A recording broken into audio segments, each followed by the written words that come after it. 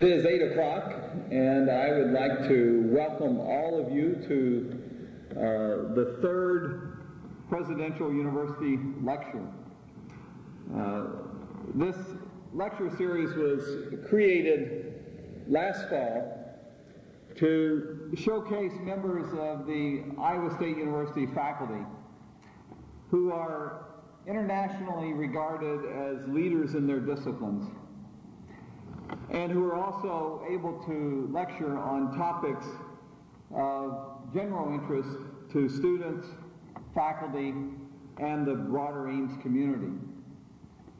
The purpose of the lecture series is really twofold. First of all, it is to highlight the excellence of our faculty here at the university, but at the same time to provide informative and stimulating lectures for the entire university community. Last year we had two great lectures, the first by Distinguished Professor Max Rothschild and the second by Distinguished Professor of Family and Consumer Sciences, Diane Burt. The lecture series is supported by the Miller Endowment that was created by the estate of F. Wendell Miller, and also the Iowa State University Committee on Lectures, funded by the government of the student body. Before I introduce Ben Allen, who will introduce tonight's speaker, I would like to recognize one person, if she hasn't stepped too far away, the person who's constantly responsible for these great lectures that we have at Iowa State, who works so hard behind the scenes to make these happen, and that's Pat Miller. Pat, would you step forward so we can all thank you and recognize you?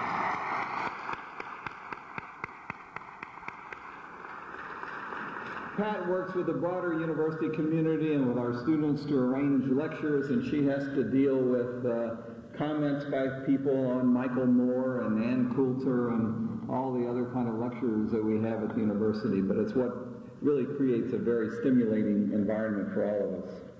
I'd like to now introduce Dr. Benjamin Allen, Provost of the University and Vice President for Academic Affairs, who will introduce tonight's lecturer. Ben?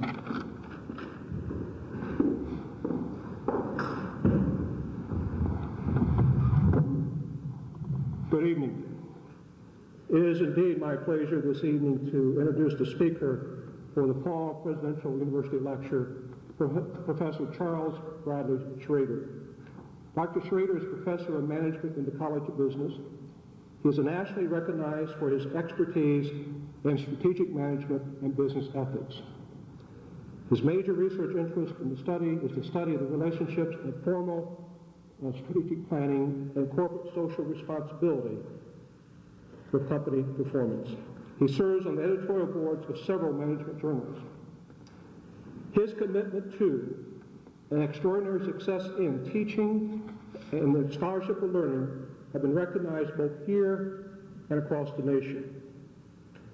He was awarded the Iowa State University Foundation Award for Outstanding Achievement in Teaching in 1998. He won the Philip G. Hubbard Award for Outstanding Education, an award given to one faculty member in all three regional universities. He has written many case studies on issues dealing with business ethics and other parts of management, and several of his case studies have won the award Classic Case Distinction by the Case Research Journal. Dr. Schrader has written extensively on the subject of business ethics and was one of the two inaugural co-directors of the Merle G. Bacon Center for Ethics in Business at Iowa State.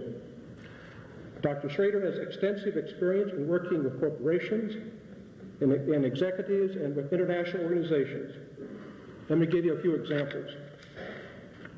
He served as an instructor on business ethics at the Iowa School of Banking. He facilitated a few sessions for Optimum. You may not remember that, but that is the Pioneer Hybrid DuPont joint venture, which led to other arrangements. And he has worked with Pioneer Hybrid on a number of other occasions. He's taught executive development programs in ethics for the board of directors at Mary Greeley Health Center and Bankers Trust in Des Moines. And he's made presentations and taught courses in Egypt, Ukraine, Czech Republic, England, and other countries. Dr. Schrader has also provided outstanding leadership and service to ISU. As noted earlier, he served as the co-director of the Bacon Center for Ethics in Business.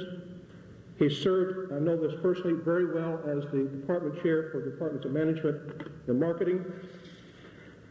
And he served as chair of the board of directors of the ISU Center for Excellence in Teaching, now known as the Center for Excellence in Learning and Teaching. And he has served on and chaired many university and college committees. Dr. Schrader earned a BS degree in sociology and a master's of public administration from Brigham Young University and an MBA and a PhD in management from Indiana University. He joined Iowa State University in 1984 as an assistant professor and has worked himself up to the full professor rank. It's easy to understand why President Joffrey selected Professor Schrader to be the third presidential university lecturer. The University Lecture Series was designed to highlight faculty excellence in learning, discovery, and engagement. Professor Schrader is doing research that is nationally recognized, providing exceptional education to the next generation of business leaders, and providing extraordinary leadership in the area of business ethics. It is my pleasure to introduce my longtime colleague in the College of Business, Brad Schrader.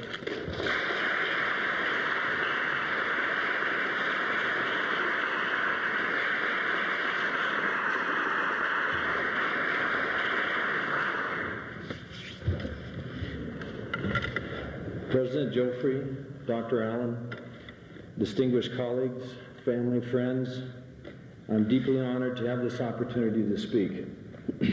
So profound and deep is the honor that I feel that I hope and I believe that it would be almost unfair and unethical for me to be honored like this anytime again in the near future. But thank you, Dr. Allen, for those very kind words. I'd also like to extend a special statement of gratitude to the many students who are here. You honor me with your presence. Many of you are probably wondering what I am doing at this podium, presuming to address you as the presidential lecturer. I assure you no one is more surprised by this presumption than I.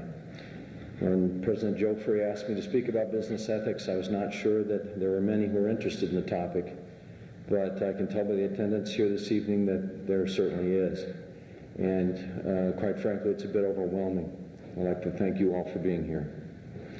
Even though tonight I'm going to talk about business ethics, this will not be an exercise in business bashing. It's a noble thing to create a business, a company, an organization that creates wealth for shareholders, useful products for consumers, jobs, and value to society. I do, however, plan to attack the ways we teach, theorize, and the assumptions we make about business ethics. And I will be asking you to re-examine some of the assumptions you might hold. Socrates said, "The unexamined life is not worth living." So let's examine the current context for ethics in business. Let us look at both the mistakes and the successes. Let's think about how ethics is manifest in current business practice and how business ethics is taught in business schools. We seem to have been bombarded with recent acts of wrongdoing. Fraud at Enron, Health South, Stu Leonard's Dairy, Global Crossing, now Marsh and McLennan, insider trading at Solomon Brothers and Martha Stewart, conflict of interest at Disney and Tyco, and RJR Nabisco, and out-and-out simple greed at Adelphia. Yet for every bad guy, there seems to be a saint. For example, Merck's generosity in donating Mectizan to cure river blindness in the 1990s worldwide. Merck is in a bit of trouble now, but I suspect they will get through this. Medtronic's exemplary balanced governance structures. Judy Wicks and the White Dog Cafe's aggressive stance toward community development in inner city Philadelphia. Therefore, we do not necessarily need to ask who is to blame, but rather what is going wrong and what is right. What can we learn from the fiascos? What were they thinking? What were the prevailing assumptions about business? And how can we prevent Enron from happening again? How can we prevent the harms from happening again? How can we improve? We need to fundamentally change how we teach and think about business. We tend to hold wrong and dangerous assumptions about business and teach cold and detached theories in our classrooms. In an open letter to business school deans that appeared this summer in the AACSB publications and websites, as well as in the Journal of Business Ethics, and in most newsletters of the major academic professional associations, including the Academy of Management June 2004 newsletter, it states that current business degree programs tend to foster a mean-spirited and distorted view of human nature, a narrow, outdated, and repudiated notion of ethics, an overly reified conception of the subdisciplines of management, and a sense of learned helplessness and hopelessness among faculties. These assumptions must change for the state of business ethics to change. I will attempt to address these issues tonight. My goal is to weave a seamless collage in the search for business ethics. That was my little tribute to Jim McElroy, who can't be with us tonight because he's teaching in Des Moines, my mentor. Henry David Thoreau wrote, "For every 1,000 hacking at the leaves of wrongdoing, there is one striking at the root." Tonight, I presume to search for these roots. This talk is an attempt to strike at those roots. The causes of recent moral lapses in business are conceptual and theoretical, and they lie first within business schools and within business disciplines. Since the problems are theoretical, the solutions are also. Consequently, we must work on the roots. I want to start in the classroom. 2 years ago, I was leading a discussion on a case with Master of Business Administration students on a Saturday afternoon in September. The course was Management 501, Strategy Formation, a required MBA module. The subject, competitive strategy. The assignment was a Harvard Business School case about Walmart, the huge discount retailer, the penultimate example of the generic strategy referred to as overall cost leadership. The case was designed to illustrate the concepts pioneered by competitive strategy guru Michael Porter, with enough information to analyze the discount retailing industry and to understand the competitive position of Walmart, a juggernaut. Everything was set up, the perfect case about the perfect strategy. Predictably, class discussion proceeded with students making good observation about Walmart's power over suppliers and their large and growing market share, their internal cost containment practices second to none. But as we continued discussing the case, I noticed a rather strong undercurrent of discontent. As we delved deeper into the case, student comments became coupled more and more with qualifications and hesitations, such as, well, sure, they're smart, sharp negotiators, but they're too heavy-handed and mean. They say they buy American, but will switch to a foreign supplier at the drop of a hat if they don't get the price concessions they want. I work for a company that supplies products to Walmart, and they constantly squeeze us. They're the mother of all squeezers. I deal with some small businesses in small Iowa towns affected by Walmart's hegemony. Don't they see any problems with infinite incremental growth? Is there no room for the small differentiated pharmacy or hardware store anymore? These responses fascinated me. Here was Walmart, the epitome of cost leadership, Fortune magazine's most admired firm, a Harvard case example of a good strategy, so it had to be true. But integrity said that I had to let the case discovery process work, so I attempted to explore more deeply, and soon there were expressions of outright anger. This wonderful firm, Walmart, was seen by these experienced Saturday MBAs as a little heavy, kind of mean, plodding, and simply unattractive, but good at cost leadership. To be sure, Walmart was not seen as evil, nor was anything deemed inherently unethical about their strategy. But the students were clearly and genuinely disturbed by the fact that this firm had overwhelming influence over all interorganizational transactions. The firm managers would outwardly claim to hold a set of values, yet would abandon the stated values for even the smallest market gain, and the firm would in effect attempt to appear to be something it really was not. But it tells us it is friendly, when sometimes it is a ruthless competitor. The session and case ended, but the discussion never really did. Walmart examples surfaced from time to time during the remaining meetings and in other classes, and the concern never really seemed to fade away. Following this, on the cover page of the October 6, 2003 issue of Business Week, the the question was posed, is Walmart too powerful? The authors of the article observed that even though Walmart's prices are great, there are sometimes problems for workers, suppliers, and communities. Essentially the same observation as the students. Over time and upon reflection of many similar instances, I decided that though there's nothing necessarily wrong with Walmart, there may be something deeply wrong with some of the assumptions both the company and we, in general, make about business and business people, and the effects business decisions have on people. We need to examine these assumptions and challenge most of them. We tend to conceive of business and ethics as separate standards. I cannot tell you how many times I've heard the jab, "Hey, you teach business ethics. Isn't that an oxymoron?" And then I have to laugh and act like that's the first time. Yeah, that's great. That's funny. First time I've heard that today. It's no more an oxymoron than military intelligence, and it's least not a redundancy such as criminal lawyer. And if you already sense a little bit of anger and defensiveness in me, well, you're correct. The defensiveness stems from years of teaching a subject that's considered to be an add-on, if we have time. Doesn't really fit, so let's give it to management, subject in business schools. While in reality is perhaps the most fundamental topic for business schools. In truth, then, every case becomes an ethics case. Every strategy should be examined for its implications for human welfare. Ethics and business are interconnected and are the same thing, because business is about adding value and ultimately about doing what is good and right. Separating the two is, in my mind, the biggest problem in business. How many times have you heard someone say, "This is not an ethical decision, it's just a business decision"? This is a flawed and dangerous assumption. Business and ethics, the two are not, should not, and cannot be separated. Laura Nash, who teaches business ethics at the Harvard Business School, states business ethics is the study of how personal norms apply to the activities and goals of commercial enterprise. It is not a set of separate standards, but considers how the business context poses its own unique problems for the moral person who acts as an agent of the system. Therefore, really, business ethics is no more or less about ethics than bioethics or engineering ethics, ag ethics, name your discipline.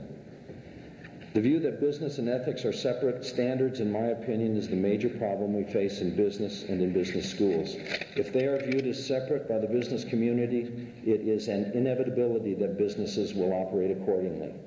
If they are viewed as separate in academia, then ethics will be devalued and repudiated in theory and teaching.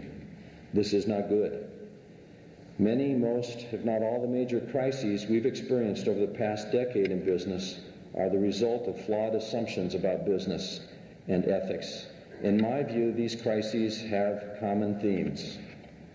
First, they involve attempting to look good before or without really trying to be good. They also involve a tyranny of the bottom line, shareholders only versus stakeholders. They are examples of a triumph of self-interest over the common good and a triumph of egoism over humility. And third, they are about manipulating transactions, but not about adding value or building relationships. In other words, wrong assumptions and wrong theory. Looking good versus being good.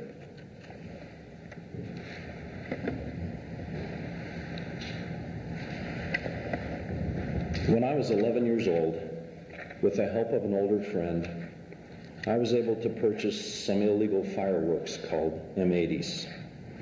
M80s are powerful firecrackers that are about 1.5 inches long with a fuse in the middle, and were definitely illegal in my hometown of Lincoln, Nebraska.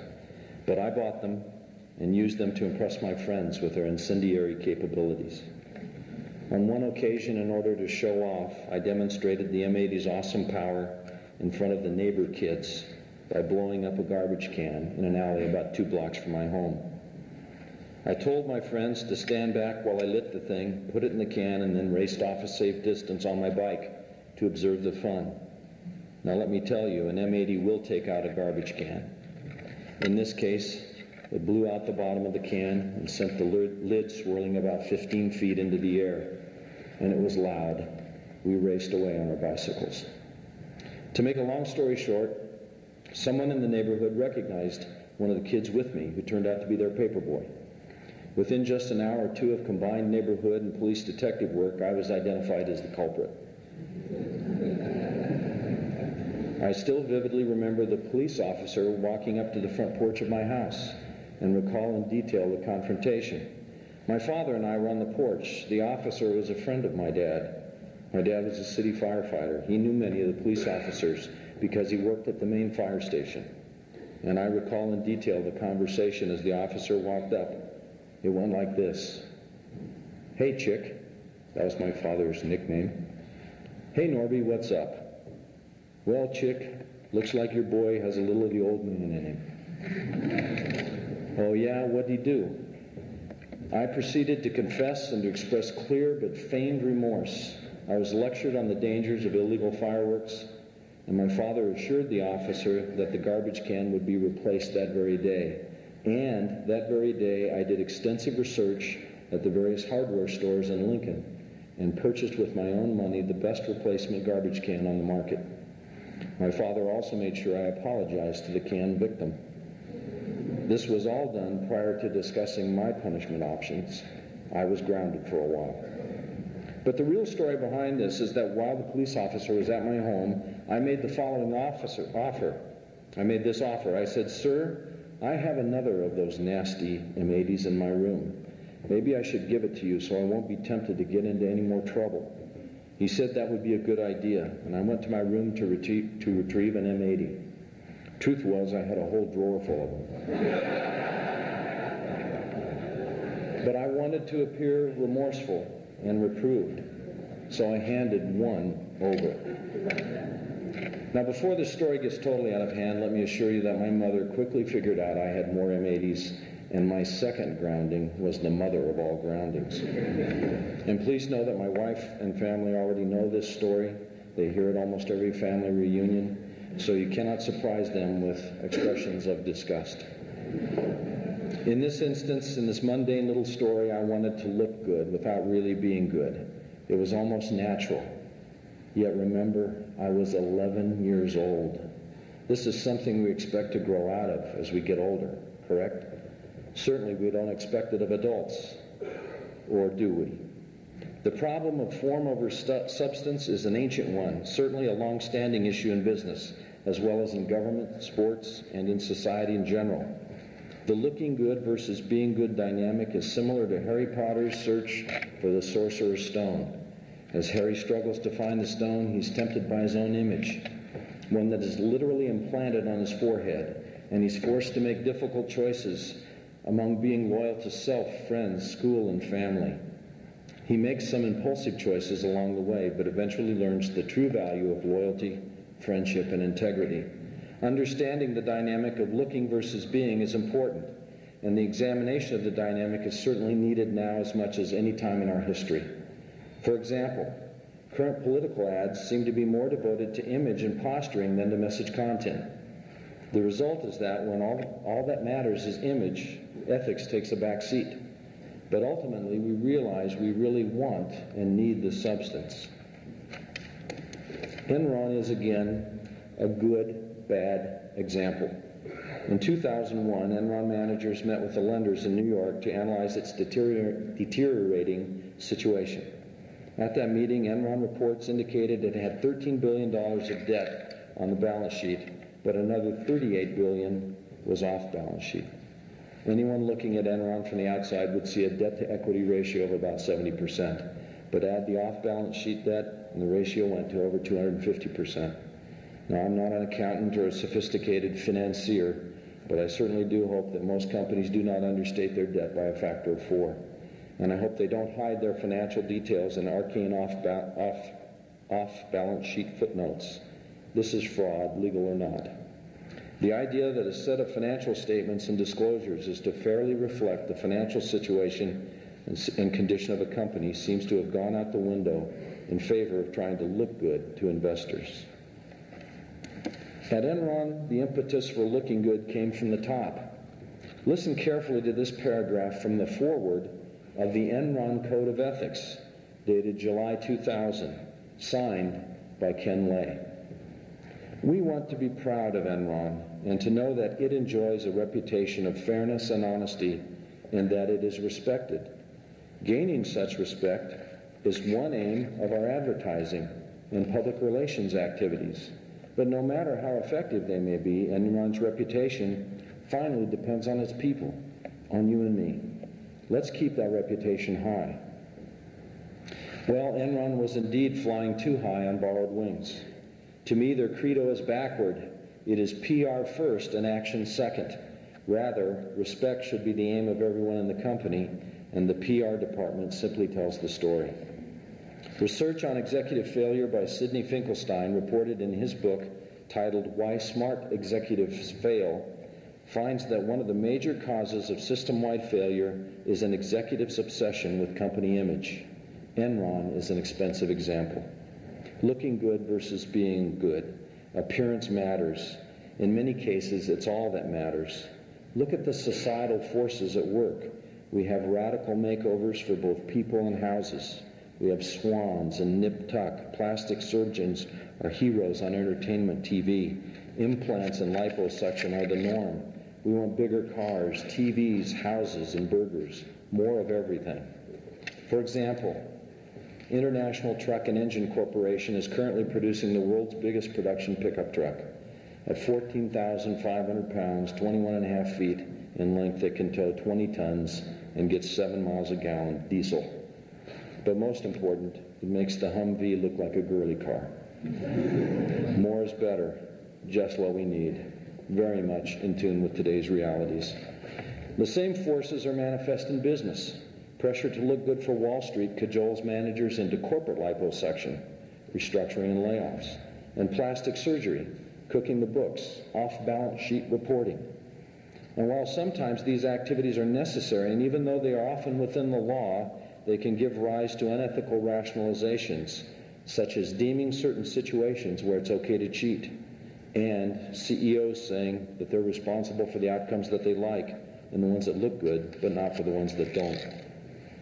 Enron is a fascinating case because it involved these very forces.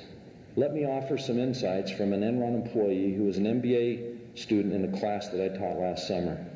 This MBA student viewed the primary cause of Enron's downfall to be its corrupt performance review methods, which he called the rank and yank system.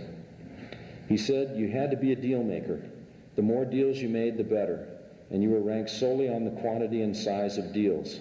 And this led to some very risky and non-transparent activities. Compensation was all based on short-term criteria, and there was no follow-up to check on the authenticity of transactions. We were all caught up in the frenzy, and so were outside investors. It was great to read about how smart we were. The market was rewarding every move we made. We got to the point where we believed we were bulletproof. Everybody loved us. The looking versus being problem has forced some pretty good outcomes on us, however. We now have, for example, renewed interest in corporate governance, in extracting full responsibility from boards and top managers, in representing shareholders, and in transparent reporting of company results.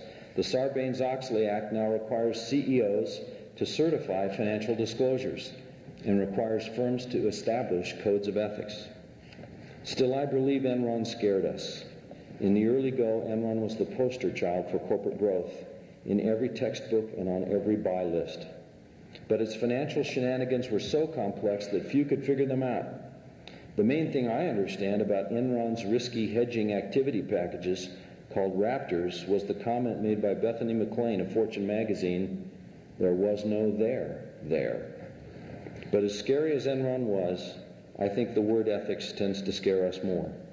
Ethical issues are complex and sometimes confusing, and because of this, we get turned off or we give up, but we must not give up. Sharon Watkins, Enron whistleblower, said in a California Management Review article, "I would like to see the new generation of business leaders embrace that tried and true ethical litmus test. If a transaction or activity will not pass muster on the front page of the Wall Street Journal, then just don't do it. In our capitalist system, we rely on the proper disclosure of financial and operating information in order to have proper allocation of resources among businesses. The drug company with a new and important discovery enjoys a higher stock price, giving it access to funds to develop and bring that drug to market. Similarly, a company with a product line that's gone stale sees its stock price decline. We send a message by economically rewarding those companies that are outperforming their peer group and vice versa. To report misleading financial results is dishonest and amounts to nothing less than theft. There can be no successful capitalist system without trust. We expect honesty in our everyday business dealings. On the positive side of this, it seems to me that the notion of shared corporate values, what many writers mean when they refer to corporate culture and values, is at the heart of the issue. I argue then the solution to this problem is to teach values and to adopt values-based views of firms. Business ethics is about integrity and authenticity of the enterprise. Accordingly, to be ethical is to truly add value, to follow the cultural values of the corporation, value to its owners, employees, and customers. Those who cannot serve others and communicate the values are not authentic leaders. Those who do not follow the values are not ethical in a business sense. According to Bill George, the former CEO of Medtronic and author of Authentic Leadership, he says, "We need authentic leaders, people of the highest integrity, committed to building enduring organizations. We need leaders who have a deep sense of purpose and who are true to their core values. We need leaders who have the courage to build their companies to meet the needs of all their stakeholders and who recognize the importance of their service to society."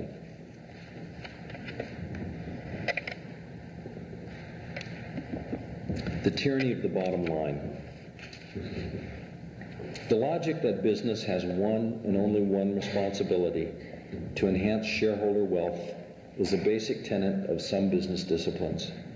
Few business students complete their degrees without hearing the quote from Milton Friedman that business is responsible to shareholders only, that the firm has one and only one responsibility to shareholders. This is one of the most pervasive doctrines promulgated in business schools. However, it is arrogant and elitist. It is also dangerous and out of touch with reality. This is not to say that making shareholders happy is not a good thing. It is. It's just not the only important thing. There are so many problems with this logic about shareholders only that it's difficult to know where to start. Perhaps the first problem to point out is that it doesn't square with the legal history of this country. Author Marjorie Kelly in The Divine Right of Capital and Ralph Estes in The Tyranny of the Bottom Line argue that the supremacy of shareholders as a legal theory has more in common with the right of kings than of corporations. Rather, states like Iowa grant corporate charters, and our country's state laws are based on the notion that a corporation is granted the right to exist based on its contribution to society. Firms are granted charters because they potentially provide some needed product, good, or service, not initially to serve shareholders. In other words, sociological theory of structural functionalism has more to do with the existence of firms than the myth purported by Dr. Friedman. In Marjorie Kelly's words, in order to serve stockholders well, you have to serve other stakeholders well. Furthermore, what does it mean to enhance or maximize the interest of shareholders in the first place? Shareholders are almost always considered to be a monolith in business teaching, a large group with homogeneous interests. This is simply an unwarranted assumption. Shareholders come and go. The average share of stock in the United States, according to Harvard Business Review, is held for less than a year. Warren Buffett's reason for holding shares is not the same as a day trader. CREF has different goals in holding shares from an arbitrage firm. Read your CREF statements. The stated purpose of CREF is to facilitate a multiplicity of investor goals. You and I may hold shares of Harley-Davidson stock. You have shares because Harley is a great investment. It's Fortune magazine's top transportation firm. But I have shares because I like V-Rods, night trains, and fat boys. The simple point is to assume homogeneous goals among shareholders is unwarranted. Which leads me to the last problem with shareholder supremacy. Real practicing managers don't believe it. They do not live it.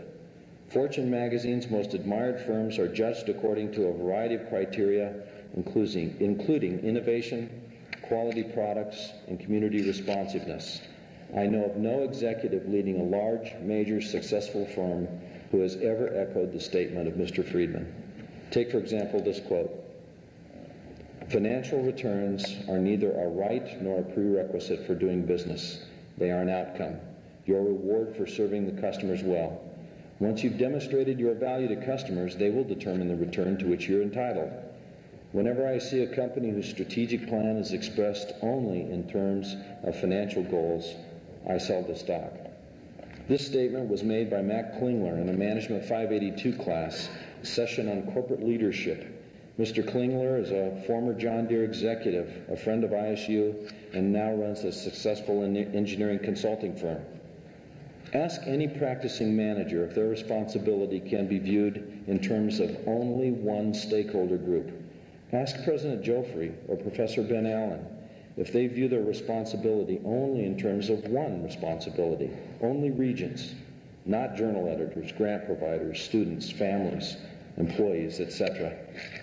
Wealth creation can result from a variety of value propositions, not just the exclusive one decried by Dr. Friedman. Again, there's nothing wrong with making shareholders wealthy, but focusing only on them tends to lead to a short-term orientation, to simplistic evaluations, to a lack of awareness of the task environment of the firm. It also leads to sub-optimization of other important functions. Looking at share price only can lead to neglect of true profitability, capital structure, innovation, customer and employee satisfaction. Pressure from Wall Street analysts can actually be destructive. The simple irony is that shareholder-only perspectives almost always lead to less shareholder value, while stakeholder or multidimensional effectiveness views lead to better performance for shareholders. See Blackburn, Dorn, and Schrader, 1994. Wasn't it Al Dunlap who gutted R&D capabilities and governance structures and weakened Sunbeam to the point of near collapse in the name of shareholders only? And didn't Al say there is only one constituency I'm concerned about, and that is the shareholders?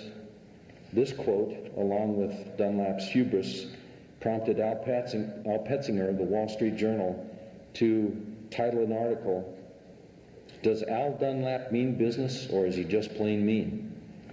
Ask any system that emphasizes one performance criterion at the exclusion of others will probably fail as a system.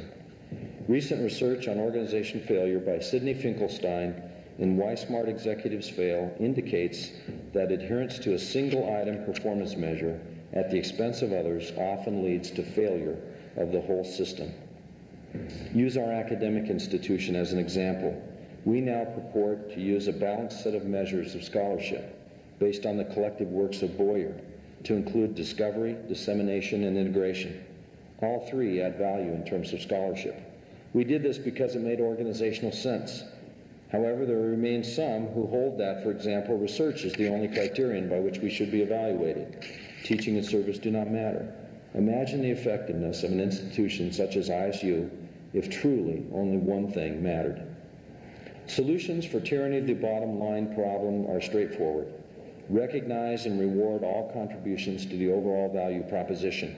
Put differently, acknowledge and support those who add value. One option is the balanced scorecard.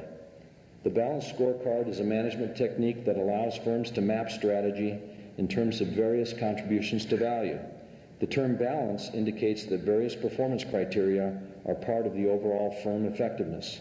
The scorecard includes 4 key performance areas: financial performance, innovation and new product development, employee growth and learning, and customer satisfaction. Any one, all, one, two, or some of these can be made priorities, but all are seen as important.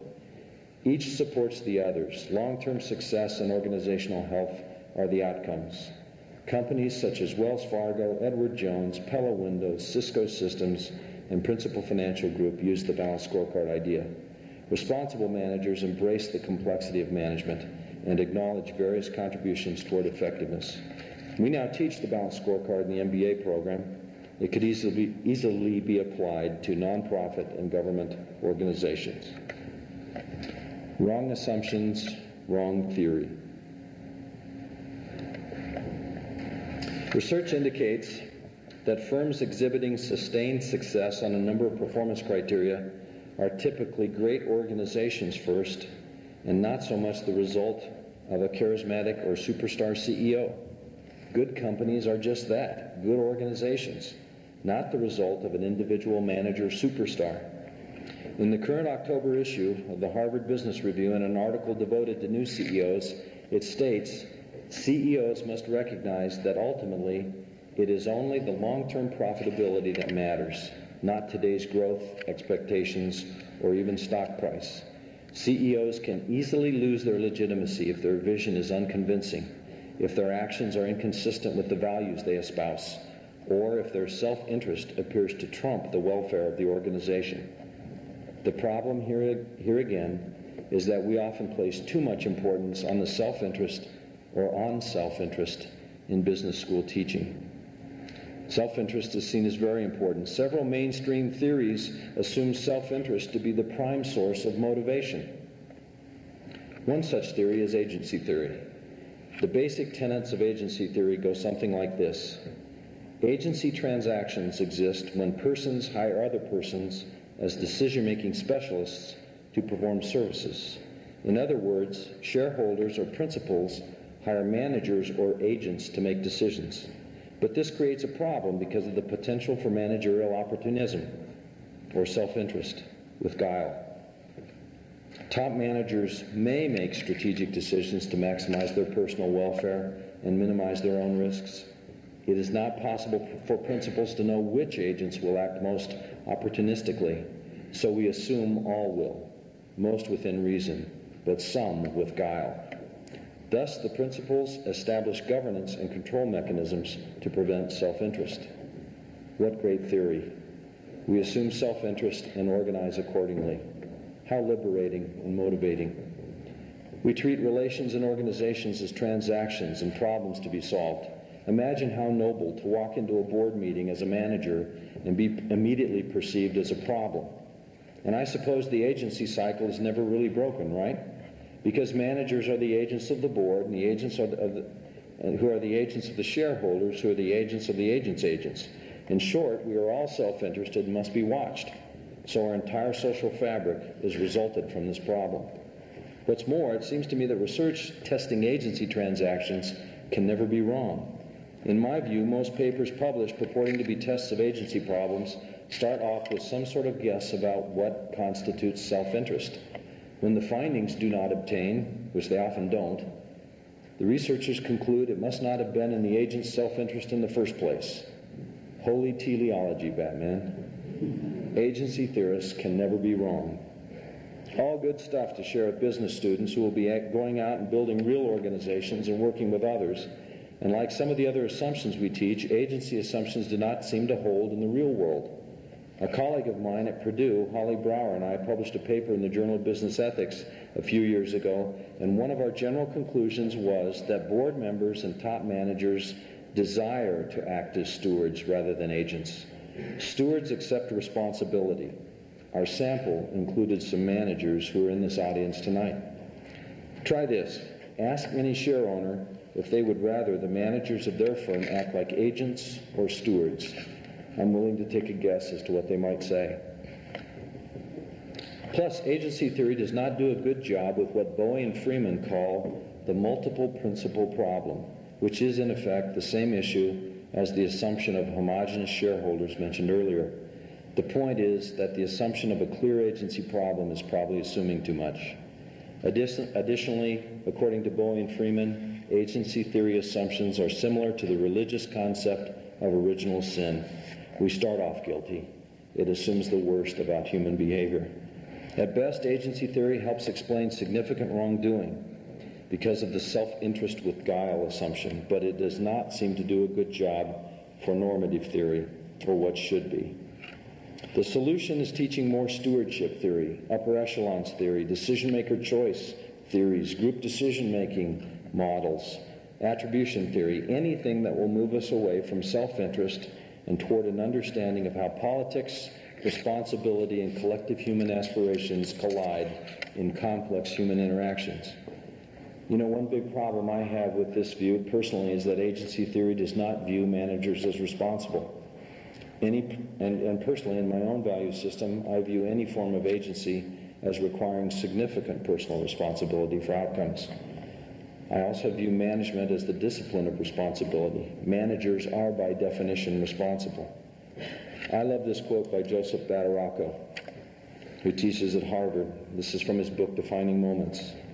Managers are the ethics teachers in their organizations. This is true whether they are saints or sinners, whether they intend to teach ethics or not. It simply comes with the territory. Actions send signals and omissions send signals. Almost everything does. Hence, responsible managers are concerned about their roles in the defining moments of their organizations. They care, that is, how their decisions and actions reveal, test, and shape the character of their companies. My sense is that deans, chairs, and provosts would rather have faculty stewards who desire responsibility than agents who need monitoring. I view myself as a steward. When given a teaching assignment, my dean and my chair do not need to monitor me. I try to act as a trustee of the college and the department.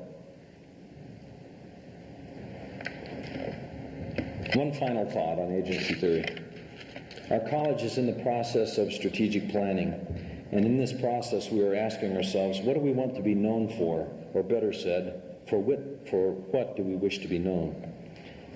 And we have great deliberations over what functions, disciplines, and subdisciplines we should emphasize. Let's be known for finance or transportation or supply chain, all very good options, and any would probably be fine as research areas. But try to envision what outcomes would be like if we were to become the agency school of business, that all teaching and research were based exclusively on agency assumptions. Here's a future dialogue between a recruiter and an ISU School of Agency graduate. Recruiter and graduate. Recruiter, tell me, Harvey, why should we hire you here at Colossal Financial Services? Agency graduate, well, I'm a finance major with a specialization in used refrigerator pricing on eBay. I know where the net present value and internal rate of return buttons are on my calculator.